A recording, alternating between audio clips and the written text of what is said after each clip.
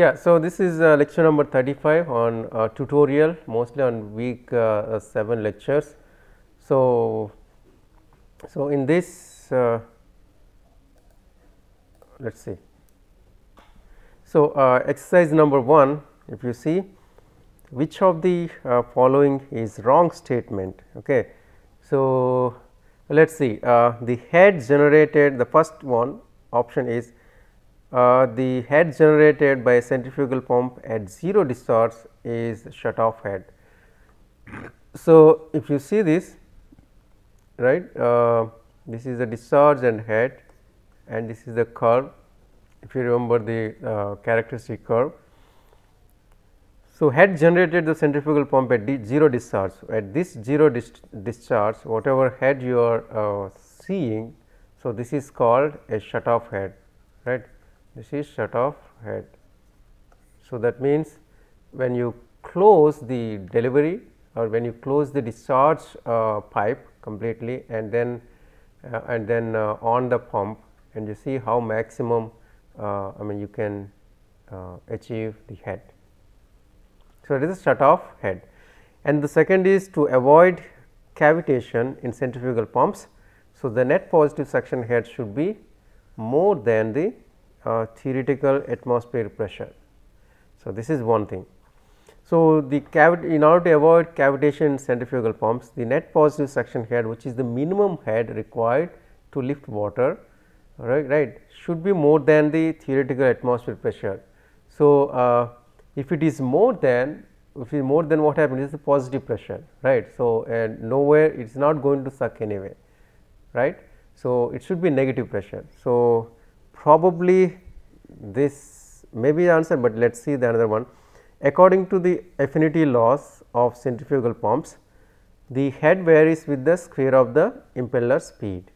So the head H, which is varies with the impeller speed, varies square of the impeller speed n square. So I think this is true, because H by H1 which is equal, or sorry, the H1 is equal to n by n1 square, right. So this is also true. So this is true, this is true, and this is false anyway, but let us see D. Most of the turbine pumps have operational characteristics close to those of the centrifugal pumps and propeller pumps. So this is true. So the only here the answer is B. Okay. So because in order to lift water, so the pressure should be less than atmospheric pressure, so that you can suck the water. Okay. And this section exercise 7.2, the second, the pump used to high pressure Ottshot sprayer is, so definitely this is a plunger type. If you observe, there is a plunger type of positive displacement pumps is seen when a person who uses the sprayers. So and the third one, so that is called when the water level in the well is at a depth 7 meter from the surface, the most suitable pump to lift water for irrigation is. So here there are several pumps, low head pumps are coming, but mostly I mean we will say the 7 meter. So the centrifugal pump can operate up to 7.5 meter, but still centrifugal pump can be, the single stage centrifugal pump can be used. And exercise 7.4, the pumping device that combines the advantage of both centrifugal and reciprocating pump is called the rotary pump, because the rotary pump has both centrifugal and the reciprocating action here. So rotary in the sense your gear pump or the vane pumps, if you observe. So the I mean the cams, whatever you are seeing, the cams, right. So it has rotational as well as the centrifugal, because the water which is flowing out.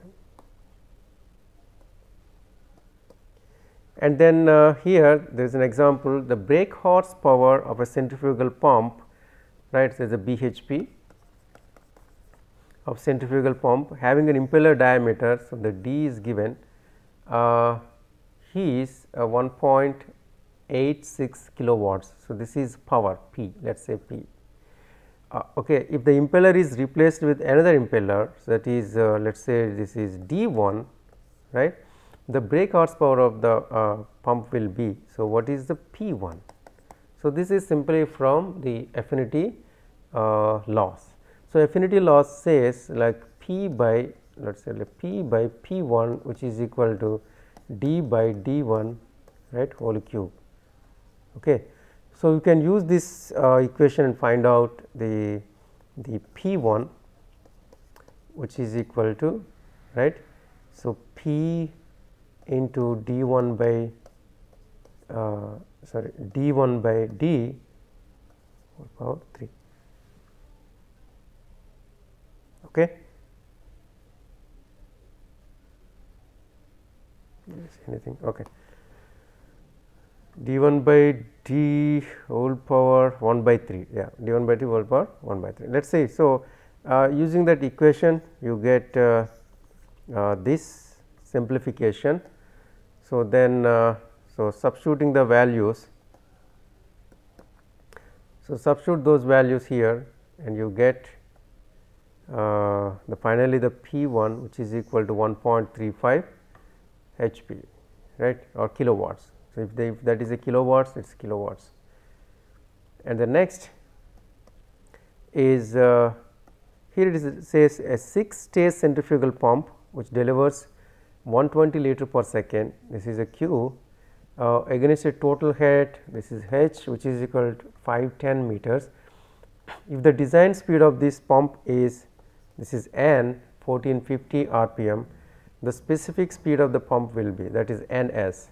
So, Ns is equal to N into Q power 1 by 2 into H power 3 by 4. So, this equation if you use, right. So, all the values are given, but here the Q is in meter cube per second. So, we have to convert the Q 120 liter per second into meter cube per second, that is 0.12 meter cube per second. N is 1450 RPM.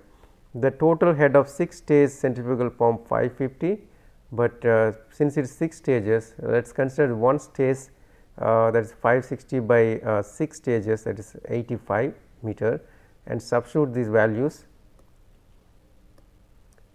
And if you substitute the values, you get the Ns as 17.94 RPM. Okay, so here this is another example.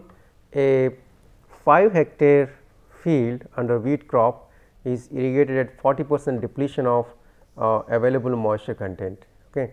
So, the available moisture content is field capacity moisture content minus wilting point moisture content. So, this will give the available moisture content. The field capacity and wilting point and bulk density of the soil in or 32% is the field capacity. This is on weight basis, okay, and 20% wilting point again weight basis, and 1400 kg per meter cube the bulk density. So, in order to convert the weight basis into volume basis, you need to multiply the weight basis moisture content with bulk density, so that you get volumetric moisture content. So, we have bulk density also in the problem. So, to irrigate the field in a day of 10 hours, a pump is used which lifts 270 meter cube of water per hour against a total head of 20 meter. Okay. So, all the data is given, most of the data. If the root zone depth is 0.8 meter, the volume of water required to irrigate the field will be. So, this is from the previous lecture we can find out. So, knowing the available moisture content, available water, which is field capacity minus wilting point, right, in multiplied by root zone depth. So, you get the available water, but we are expecting 40% depletion, right, and 0.4 times of this available water. So, that the depletion you need to replenish that water. So, that is the irrigation requirement, and multiplying with your area you get the volume, right, and the volume divided by 10 hours you get the discharge. So, knowing the discharge and head, and you can estimate the power. Okay. So, power, and finally, the input horsepower. So, that will be estimated by water horsepower divided by all these efficiencies. So, that is finally the input horsepower required to operate the entire system. Okay. So, coming to the solution here, the field capacity is given 32%, 0.32, wilting point 20%, and bulk density you convert that into gram per centimeter cube. Okay. So, then the other input parameters are like time 10 hours, head 20 meter, the pump efficiency, drive efficiency and motor efficiency are also given. So, available water now, the field capacity minus wilting point, right, into bulk density into root zone depth. So, why we are multiplying the bulk density, since these are gravimetric, means weight basis, right, these are weight basis, and if you can multiply the bulk density, then this will be in volumetric basis, right, volume by volume basis, and then multiply root zone depth. So, you get 13.44 centimeter. So, that is the water available in the root zone, and then but irrigation requirement is 40% of that, right. So, now if you can use this, this is the available water multiplied by 40%, you get 5.376 centimeter you have to apply, right. So, volume of water will be area into irrigation requirement. So, that will be this much volume you need to apply, but what is the discharge? The discharge is 10 hours, because this volume has to be applied in 10 hours. So, this is your discharge, and in liter per second, convert liter per second, right, and then you can use this equation to find out the horsepower, and putting the discharge in liter per second, head in 20 meters, I mean meters, and 76 is the conversion. The efficiencies all motor, I mean pump efficiency, drive efficiency, motor efficiencies altogether. So, you get the 33 HP of pump is required to operate the entire system for 10 hours in order to irrigate the field at 40% depletion of available water. Okay. So, so with this tutorial, so in this mainly in the tutorial, so whatever we covered in this week, so we got some important the questions which are from GATE exam. So, we solved those, and in addition to this you can also go to some other relevant books to find out the relevant the problems and solve yourself. And in the next class we will be focusing on I mean with this the wells and pumps section is done in the last 2 weeks, and from next week onwards we will be focusing on drainage part, right. So, in the drainage the basic principles of drainage, design of drainage, and the salt affected lands, and what is the salt affected lands, all those things we are going to learn. And then what are the types of drainage, right, installation procedure, and there are some case studies, okay, of drainage. So, all these things will be covering the rest of I think the 5 weeks. Okay. So, thank you so much.